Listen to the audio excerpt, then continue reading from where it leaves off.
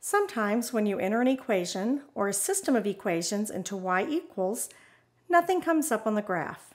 There are several steps of troubleshooting you can take to be able to see your graph. The first and easiest fix is to learn how to use the zoom button. First, we're going to set the window back to standard view so that we're all starting in the same place. Press the zoom button and look at the options. Option 6 says Z Standard. Scroll down to 6 and press the Enter button. Notice that there's nothing on the graph. It's blank because there's no equations in the y equals. Now that we're all in standard view, let's enter two equations. We enter equations using the y equals button. Press y equals key and enter the two equations. Y equals 2x plus 22.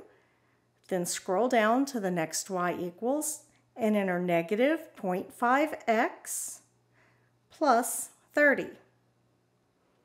Press the graph button. Only a small portion of one line comes up on your window. It doesn't mean there's no graph, it just means you cannot see it in the current view.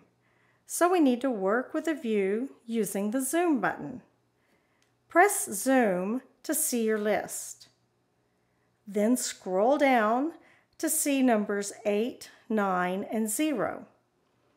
Options 9 and 0, Zoom Stat and Zoom Fit, are good buttons to experiment with when you're working with your zoom view. So go ahead and press 0, Zoom Fit, and that will redraw the graph, bringing up the two lines and showing the intersection. Maybe though you would like to zoom out a little in order to see the X and Y axis. Press the zoom button again and select Zoom Out, option 3.